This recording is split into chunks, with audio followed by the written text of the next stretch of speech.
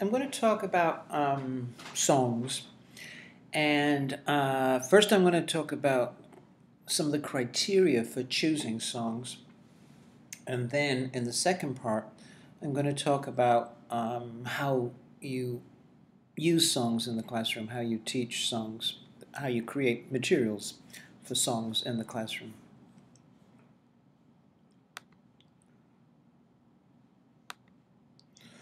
First, it's probably an obvious criteria, but can you hear the words? Uh, it might be a fantastic song. The artist might be the greatest artist there is in the world. But if you can't hear the words, and if you can't hear them clearly enough, because of either the enunciation of the words or because the song is mixed, then it's kind of hard to do it. It's too much of a cognitive load. That's John Lee Hooker, one of my favorite blues singers, and it's hard to hear what he's saying most of the time. That perhaps is why I liked him so much. But it has to be clear to give students a chance to work with the language and to let their cognitive processes begin to decode the message. 2. Is there anything that could be offensive to students, sexual, racist, sexist, religious?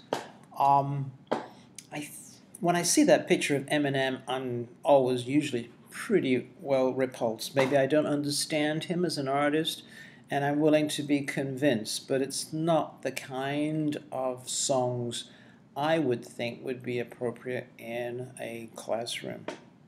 Of course, it depends on who your students are, and it depends on what their interests are, but we need to be careful, especially these days, in terms of the explicit nature of a lot of popular music.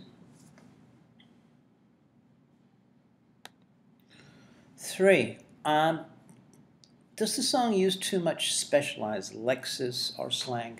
This is the kind of thing that is similar to a reading comprehension. So we don't want to submit our students to a lot of vocabulary which is very hard to understand. Take, for example, Procol Harum's song from about 60,000 years ago, A Whiter Shade of Pale. It doesn't really mean anything. It's just a series of kind of interesting images, but that's tough for a student to try and make sense of. 4. It's often a great idea to choose songs that tell stories. And these stories can often lead into role plays. For example, She's Leaving Home. We can have a courtroom situation where we have the social worker, we have the parents, we have the girl herself, and we can begin to try and understand why she left home. Similarly with David Bowie's Space Oddity. What happened to Major Tom? Did he have some kind of breakdown, nervous breakdown? Was he having problems with his wife? Just what happened up there in space? 5. Songs that have a lot of lyrics, like ballads, and probably like a lot of hip-hop music, are kind of too much. And you might want to think of treating them as reading rather than listening, and maybe adding on the listening later. That's a song by Bob Dylan about Hurricane Reuben Carter and the way he was treated very wrongly and the injustices he suffered. Great song, but it goes on and on and on, verse after verse after verse. A little too much. You could concentrate on the first couple of verses and then give the rest as a reading for homework. 6. Don't be too cool. We often identify ourselves through the music we listen to. Remember the movie High Fidelity and how that particular character judged people by the music they listened to. A lot of great songs to to use in the classroom may not be songs that you particularly like or think are hip. But no one's judging you and your identity by them.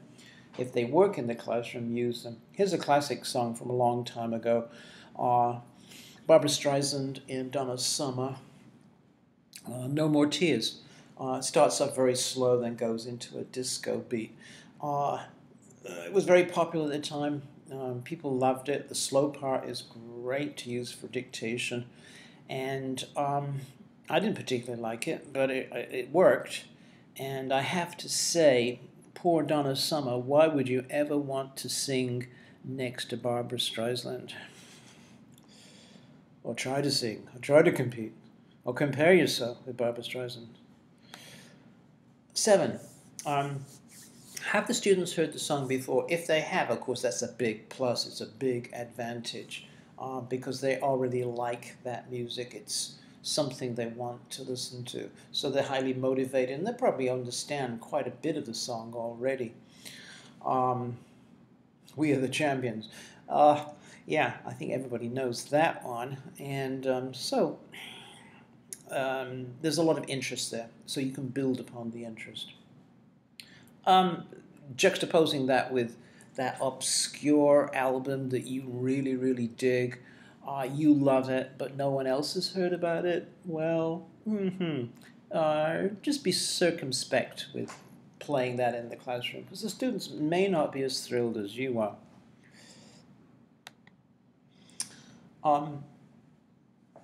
A problem often arises when students bring their own songs to the classroom. Be careful. Because, as we've said before, it's not always easy to understand songs. Songs can be very difficult. So you don't want to put yourself in an embarrassing situation where you're saying, well, I can't hear it. I don't know what they're saying. I don't know what it means. There's one example. A student might bring this to class. Most of it's in Korean, but there's a bit of English mixed in there too. You wouldn't want to try to have to work with that song.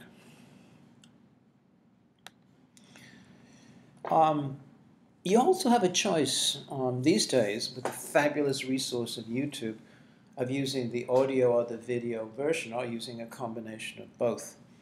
But be careful. I'm going to talk about the relationship between images and the spoken text or sung text in the case of songs in the lecture about using TV news.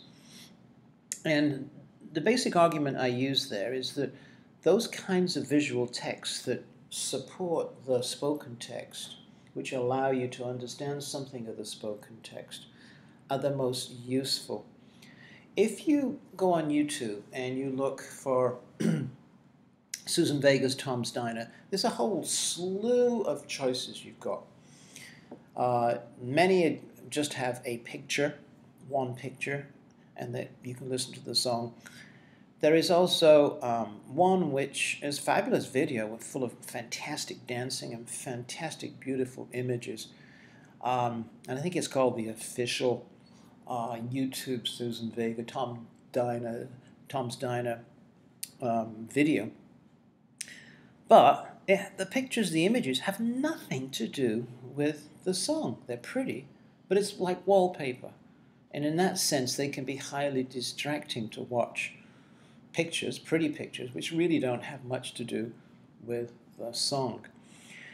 If you keep searching on YouTube, you'll eventually find the link that I put there, which is a really neat little video. It was done as a student project, movie project, and what they have done is used Susan Vega's Tom's Diner as the soundtrack to a little movie, and in the movie it acts out the kinds of things which are described in the song.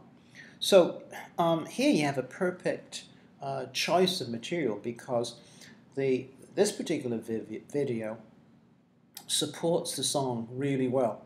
And so you can start, for example, by turning the sound down, showing the video, and then eliciting the vocabulary from the students.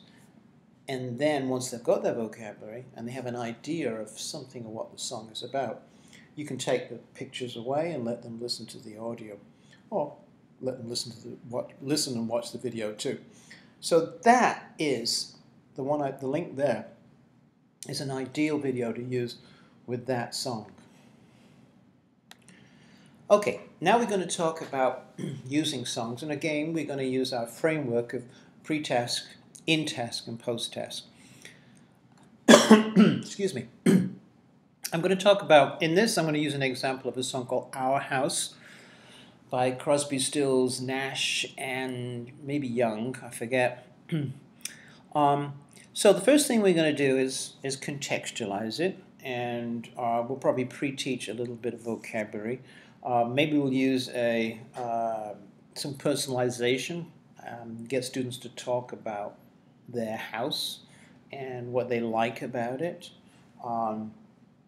I've got a picture there which we could use to suggest something about homes and what people like about them.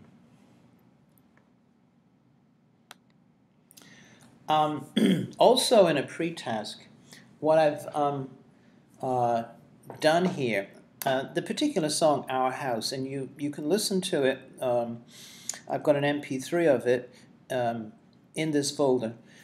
It describes a picture, and in this picture there is the person who sings the song. I'm staring at the fire.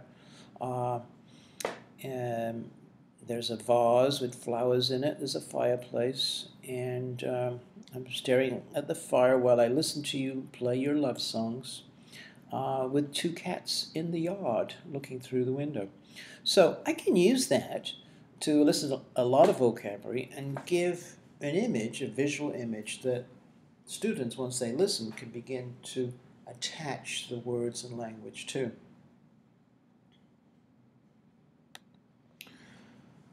Okay, so once we've set it up, we can go to the in-task. Now, this particular song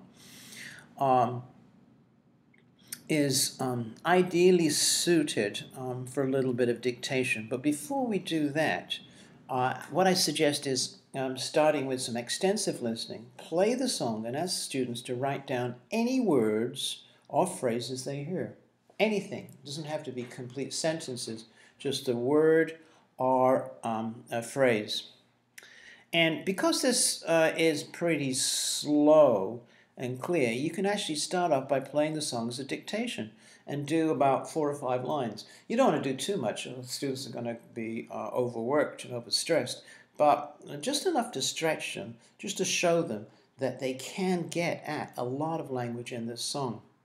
When you're doing this, you can point out all the interesting phonological features, the kinds of rules of fast speech, elision and liaison. Think of words like the pronunciation of the word because comes out cause. You can also focus on grammar. One of the lines is life used to be so hard, so you could have a look at used to.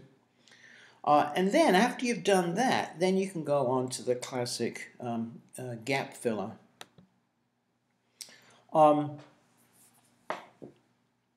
When you're doing gap fillers, you can focus on particular types of words. Often it's easier to give the beginning of the sentence and then leave a gap later on. And you can focus on content words, and that makes it perhaps a little easier for the gap filler. You can also use banks, of course, where you have a bank of words and then you put the words in. You can use multiple choice words as well. Okay, so that's the complete text, which people like to read the whole lyrics. So eventually, towards the end of the lesson, you're probably going to give the whole set of lyrics. Finally, in the post-task, you're going to exploit your song. For example, this is a song written by Graham Nash and supposedly written to his then wife, Joni Mitchell. I don't know if that's true. They did break up. Why did they break up? So here we have a motivation to surf the web, to do some reading, to find out about their relationship. That's a cute picture.